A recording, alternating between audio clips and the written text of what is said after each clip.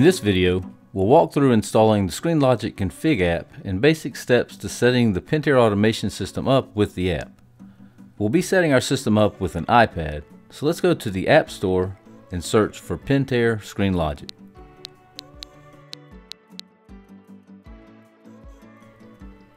Now select the ScreenLogic Config app, and once it is installed, tap the Open button. We have two ways to connect to our ScreenLogic system, locally or remotely. If we select the local option and we are connected via Wi-Fi to the same router the protocol adapter is connected to, the app will automatically locate systems on that network. If we're not on the same local network, we can use the remote sign-in option to connect via the internet. The first time we connect to the system, we'll need to enter the system name manually. The next time we open the Config app, the last name entered will be automatically populated. We can also tap the pencil to give this system a nickname. So let's get started by tapping the General Settings button. And the first thing on the list is System Info and Password. This screen gives us information about the automation system ScreenLogic is connected to, along with our protocol adapter version. We can also set a remote access password for ScreenLogic. This password would only be needed when connecting remotely through the internet. Back at the General Settings screen, the Clock and Temp button takes us to a screen where we can set the current date and time. To change the date and time settings, simply swipe up or down on the individual parameters to adjust them. We can also turn the daylight savings function on or off here. If we scroll down, we can choose between Celsius and Fahrenheit for our temperature display. Tap the Save button to return to the General Settings menu. The Location button enables us to set the location of the system by zip code or by longitude and latitude. If we enter the current zip code for the system, the longitude and latitude automatically adjust. If we scroll down, the weather source defaults to auto by zip and the weather parameters auto-populate. Now tap the Save button to return to the General Settings menu. The home page screen allows us to choose between Pool Summary and Weather or Pool Summary only. Remember that for the weather information to show on the home page, the system needs to be connected to the internet. Tap the Save button to return to the General Settings menu. On the sensor calibration screen, we can adjust the reading of our temperature sensors if they are not accurate. Temp sensors can usually be adjusted plus or minus 10 degrees. Tap the Save button. The Email Alert Settings screen lets us turn alerts on or off for different items. This sends us an email for things like priming alarm on an IntelliFlow pump, low salt on an IntelliCore, or for freeze protection activating.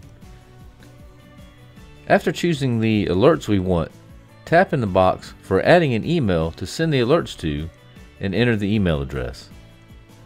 When we're done, tap the Save button to get back to General Settings, and then tap the Settings button at the top left side of the screen to return to the main menu. Let's tap the Setup Circuits button. Here we can set the circuit names and functions. Swipe up and down to scroll through the available circuits. Notice that Pool and Spa are already set, so let's scroll to Auxiliary 1. Now tap in the text box for Aux 1, and swiping up, scroll to Pool Light, and then tap the Save button. Now our circuit is named Pool Light. Let's tap in the text box for Circuit Function and scroll down to find the IntelliBrite function and tap the Save button. Notice the Show On setting is now disabled. Whenever we give a circuit a light function, ScreenLogic automatically shows that circuit in the Lights section in the ScreenLogic Connect app. Now let's scroll up to Aux 2. ScreenLogic also allows us to set a custom name. If we scroll down, we can select Set Custom Names. Here are our available usernames. For username 1, tap in the text box and use the keypad to type in a custom name. Then tap the Save button. And now when we scroll through our list of available names, we can find the custom name we entered in place of username 1. Now let's tap the circuit function. Let's set this circuit function to Master Cleaner. This way the system will know to turn the pull circuit on before this circuit can run to protect a booster pump from running without being primed. Let's tap the Show On setting. Here we can choose where we want this circuit to be accessible from. If we choose the Don't Show setting, the circuit will not be visible when running the ScreenLogic Connect app, which may be helpful if there's a circuit we want to just run in the background. Tap the Save button, and let's go ahead and turn Freeze on for this circuit to protect the booster pump and plumbing. Now tap the Settings button at the top, and then we'll go into Other Equipment. The Valve Assignment button lets us set the circuit that will control the auxiliary valves, in this case valve A and B. If a solar heating system will be set up, valve A will always default to being used by the solar system. Tap the Save button. And back at the Other Equipment screen, we can set things such as whether we want the pump to shut off when valves turn, and also specify any water chemistry controller that may be attached to the automation system. The spa manual heat, when set to on, will activate the gas heater when the spa is manually turned on, even if heat is set to off for the spa circuit. If we tap the Pull Spa button, we can select a heat source other than gas heat, which is always an option from the Pool and Spa section of the ScreenLogic Connect app. If we select solar, we just have to remember that now valve A will be used by the solar system. The circuits needing high speed section is where you would add circuits to trigger high speed on a 2-speed pump. You simply tap the Add Circuit button, select the circuit, and when that circuit is active, the pump will go to high speed. Now we'll go back to the main menu and tap the Setup and Teleflow button. If we have more than one pump, we can choose which one we want to set up. Let's leave it on pump 1 and tap the Type setting. Let's change None to IntelliFlow VSF and hit Save. Now we need to set up the circuits that need pump speeds or flows and the speed or flow for those circuits. Tap the first None. And let's scroll down to the Pull circuit and tap Save. Now we have the option to change between RPM setting and a GPM setting. Let's leave it at GPM and tap the Flow setting. To change the flow, just scroll up or down to adjust the setting and then tap Save. We would follow the same steps for each additional speed or flow we needed. Tap the Settings button.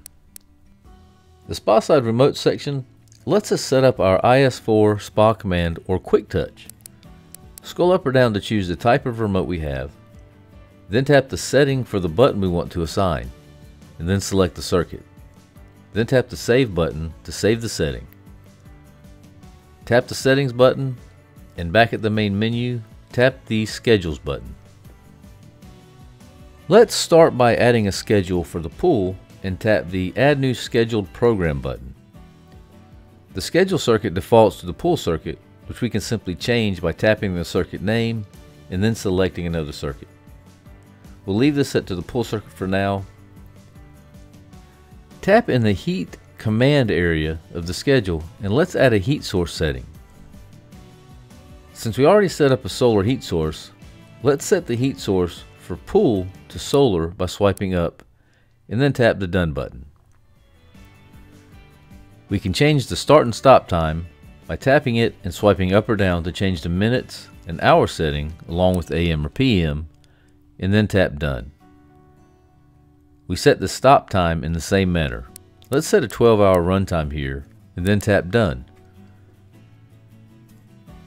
If we tap the Days to Run section of our schedule, we can turn the days to run on or off by tapping them.